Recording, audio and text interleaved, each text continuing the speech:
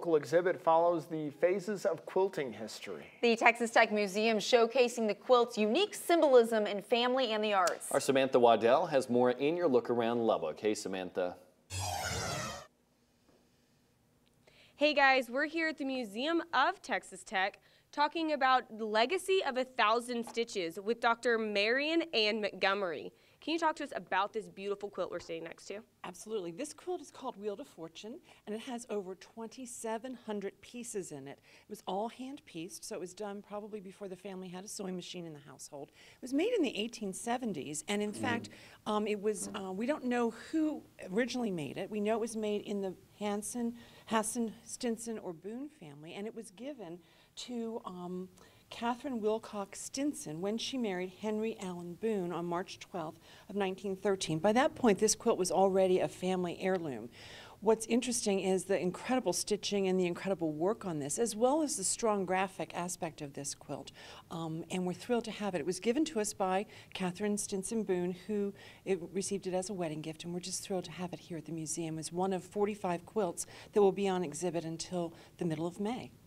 I know we were speaking earlier, you have, all of these are from different eras. They all have a different history and a different story. And I know you mentioned that this one's from 1913 or, you know, probably even earlier than that. Can you talk about why having these is so important for us to learn? It's very important to have these quilts because in many instances, this is the only thing that survives of the legacy of the woman who made it. And although there are male quilters right now in America, and there were certainly male quilters before, everything in this room is represented by women that made these quilts, and we're just thrilled to be able to put their stories on our wall. Coming up on Look Around Lubbock, we'll talk about more of the quilts that you can find on the legacy of 1,000 stitches. Samantha Waddell has your Look Around Lubbock. Hey, Samantha. Hey guys, we're here at the Museum of Texas Tech talking about legacy of 1,000 stitches. I'm joined by Dr. Montgomery. Can you talk to us about this beautiful quilt? Be happy to. This is one of my favorites. It's a cattle brand quilt, and actually all of the quilts in here are special treasures of the museum. I sort of feel like I've gotten my special treasures out to share with the world, and I hope that they'll come see it. This is one that was made in the 60s, so the backing is actually a double knit fabric. You know, we all had those horrible double knit polyester things, and they're very difficult to sew with. So this quilt is not actually quilted, but it's tied. You can see these little red strings here. It's tied in place. And it is embroidered with these wonderful cattle brands. So here we have the running W for the King Ranch in South Texas, and we have the XIT Ranch represented here. It's a great sort of history of cattle branding in West Texas, and actually in the state of Texas, and it's made out of men's suiting fabrics, and so possibly they were fabrics that came from like a tailor's swatch book or a salesman's swatch book, because they're all about the same size, but they're done in the style of the suggans, the wool suggans that the cowboys would have had with them out on the ranch. This is a little smaller than a typical suggan. They're usually a little bit longer, more closer to 5.5 to 6 feet long, but also very narrow, so they could be rolled up on the pack of the horse. So kind of an interesting quilt, and one that not very many people have had a chance to see. It's not the only one like it out there. There are others, but this is the one that's in our collection, and it's a special treasure to the people of Texas here. It's really a historical kind of document to show you what has been going on in West Texas and different kind of cattle ranches and stuff like that that have existed that we can now see on a quilt. And in many cases, that ended up sort of being the logo of that particular company or that particular ranch. And so it's kind of interesting to look at early logos that way and think about that compared to the logos we see today and all of the other branding we have. A lot of it kind of, our history is showing us that we kind of repeat ourselves a couple times. History is a fascinating thing, and the stories behind all of these quilts are historical, fascinating historical stories, so it's fun to share them. I know you were speaking on, this closes in May on Mother's Day. Actually, it closes on the 15th of May. It's the week after Mother's Day, and we have many programs planned, which are all listed on the museum's website, so we hope people will come out and attend them. Almost all of them are free. And also, in a later segment, let's talk about the Quilt Documentation Day we're going to do, where families can bring their quilts to the museum, and we'll talk to them about them and tell them about them. Great. Coming up on Look Around Lubbock, we'll talk about more quilts and legacy of 1,000 stitches. Guys? Thank you very much, Samantha. Cool exhibit. On to our celebrity birthday. Hey guys, we're here with Dr. Montgomery. Can you tell us about this quilt and why it's so unique to Lubbock?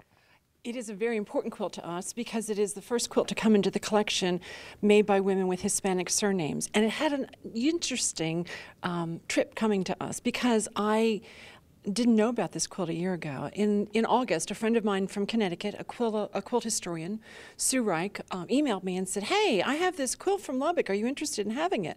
And it has Hispanic surnames on it. And I said, "Well, I'd love to see it." So we made plans to see this quilt when we both were together in Indianapolis for the American Quilt Study Group's annual seminar.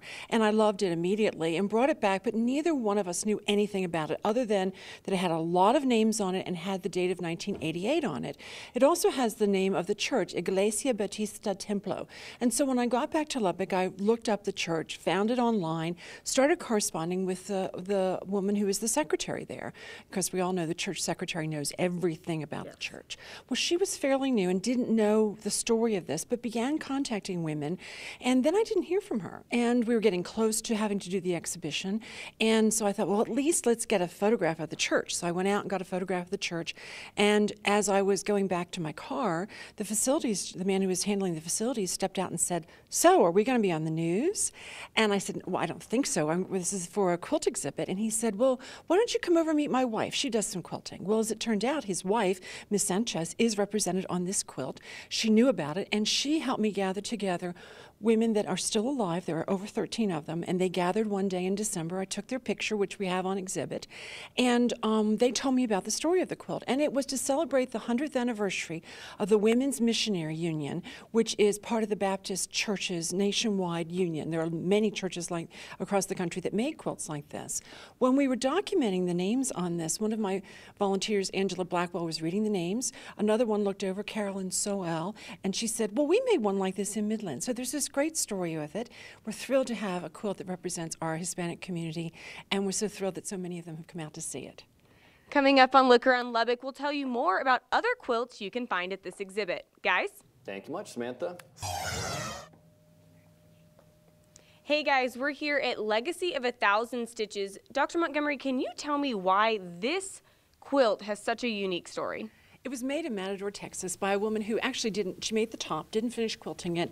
Her sister quilted it, and then she used flour sack fabric on the back that she had dyed, flour sack from the light crust the dough company, and it came to the museum with a history of having a jinx, that no one in the family had ever been allowed to sleep under this quilt.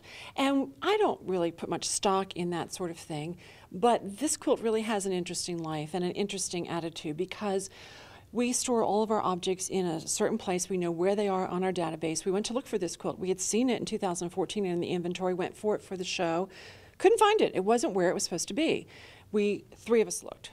My two interns and I looked. Couldn't find it. Well, I went away to a festival. They the two of them stayed behind. They looked the next day. They could not find it where it was supposed to be, nor in any of the bins on the other side. Yeah, mistakes are made. We just couldn't find it anywhere. So finally, on Friday, the third day, one of our interns, Taylor Ernst, the wife of Matt Ernst on your channel, went and found it exactly where it was supposed to be and where all of us had been looking. So that was our first interaction with this jinxed quilt. Then we laid all of the quilts up on the wall so that we could look at the colors. We folded them all up, sent them to registration so they'd be ready for the exhibit. That's where it was supposed to be, across the museum, like 1,000 square feet away from where it ended up being found. And the girls came back one day and they said, "Hey, we rolled up Devil's Highway." And I said, "But why? It's in the show." "Well, what's it doing over in collection storage and not in the registrar's office?" So, I mean, this quilt really has a mind of its own. We almost were going to put a nail in it to make sure it stayed on the wall, but we thought that wouldn't be the sort of thing we should do. But this story about this quilt and others are all featured in our exhibition catalog called Legacy of 1,000 Stitches, and it's for sale in our museum store. If you can't come to the museum to buy one, one will be shipped to you if you pay postage, and it has all of the quilts in the show. So they're great color photographs of every quilt, photographed by our fabulous photographer Bill Mueller, plus over 50 more quilts that we didn't have room for on the wall.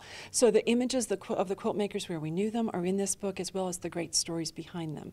And so we're just hoping this quilt enjoys its time here. We certainly love having it, and we'd love to know more about the family, the Vaughn family from Matador, Texas, where this was made, and hope that maybe through this exhibition they'll contact us. Coming up on Look Around Lubbock, we'll tell you more about other quilts and the events that are coming up. Hey guys, we're at the Museum of Texas Tech talking with Dr. Montgomery about Legacy of 1,000 Stitches. Can you talk to me about this quilt behind you? This quilt is Mary Faces Morning Housework, which is a wonderful sort of witty look at what housework is for women today and how Mary would handle it. It's done by Ellie Krennick, who is really in many ways the mother of the studio art quilt mill movement in West Texas. She continues to work and is continuing to produce work, and we're just so thrilled that she donated this to us. It shows her use of the West Texas landscape and her wit. What's interesting also is that this exhibition features not only older quilts, but things that are still being made, which we think is very important. Quilting today is a multi-billion-dollar industry, which people forget. They think it was only done by their grandmothers, but it's today being done by lots of young people all across the country of the United States, but also internationally. And we are thrilled to be able to represent the new things as well as the old things. Another really, really fabulous quilt is this one called Color Your World with Gratitude, which in many ways is it's a color wheel done, it's a study of color done with a color wheel. The quilt artist is a friend of Ellie Krennick's who made Mary Faces Morning Housework. This quilter is Linda Fisher, who has been teaching people to quilt out here in West Texas in a very gracious and loving way for years, and in fact will be teaching a whole class to people about starting quilting, how to do small wall hangings, and that will start this Saturday at Raw Raw's, the quilt shop in town, at 1 o'clock. This Saturday also, I will be leading a tour of this exhibition beginning at 10:30 in the morning upstairs in the Klein Room. We'll sit down and look at all the quilts. We'll stay here till about noon, and that's free. It's called Come and See. So we hope people will come out for that. This piece shows Linda's interesting use of color as well as her artistic design. The trees here were based on a wire sculpture she saw in a restaurant at someplace here in West Texas. So it's a beautiful piece, and her brother is using this on his wines out of Waco. He has a new winery. Things aren't ready for sale yet, but this is going to be his label on his wine bottle, which is kind of fun to see a quilt used that way. Just all kind of runs in the family. Everybody gets a little piece of it. And I know this is a newer quilt, so not all of the quilts in your exhibit are older and have, a very unique history to them. Some of them are new and are creating their history. They are, and it's really lovely because we have the opportunity to learn from the artist what she was thinking. And we have her picture, and we know her story, whereas so many of these other quilts that are beautiful works of art, we just wish we knew more about the women. So, yes, we're lucky to have these new ones. And actually, the first quilt to come into the collection came in about 10 years after it was made. It's a double wedding ring from the 40s, and it came in shortly after it was made. So it's our precedent to take the new as well as the older pieces. How are these quilts selected for this exhibit? I wanted to show various aspects of quilting, from log cabin patterns to signature quilts to just great strong graphic quilts. And so these were ones that had to have good graphic quality, they had to be in good condition, and then if they had a story with them, that was even better. So we've enjoyed talking about the makers as we can.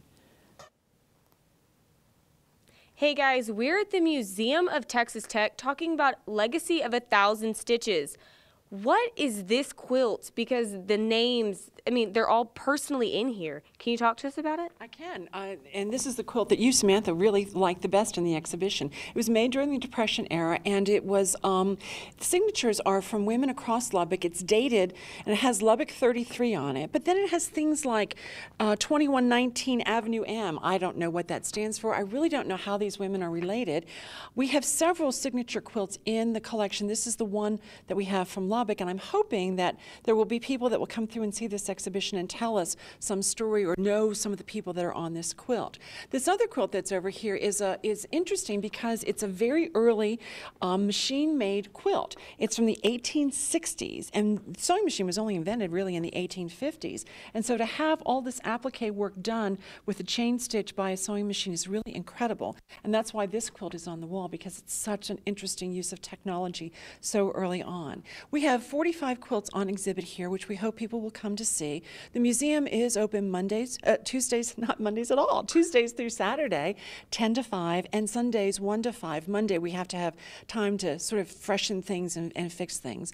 We have a come and see program, which will be tomorrow, Saturday morning at 10:30 until noon, upstairs in the Klein Room. You just come in the front door, where I will be talking about the quilt makers, and I will also then lead a tour of the exhibition.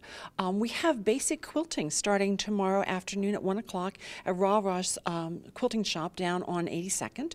Linda Fisher will be teaching that. It's a several several session program. And then Katie Pasquini Massapist, an incredibly well-known international quilt artist from New Mexico, is coming to do a free trunk show Thursday night, February the 11th, which we hope people will come to. The exhibition catalog features 101 of the quilts from the museum's collection, the 50-some that are not on exhibit, including our most important Susan Robb Confederate quilt, will be shown at a bed turning on April the 7th, where you can come in. We'll lay out all the quilts that aren't on exhibit, and we'll talk about each one of them. Registration is required. There's a tiny fee for that. And then we will be helping people of Lubbock document the quilts that they've inherited through their family on Quilt Documentation Days on April the 9th and May the 14th. You can bring 4 quilts in, and we'll tell you all about them, everything except their value. So it'll be kind of like an antique roadshow, but not with the value. If you would like to come and look at these quilts and see all of their great stories, admission is free. Back to you guys. Thank you very much, Samantha. A Broadway musical.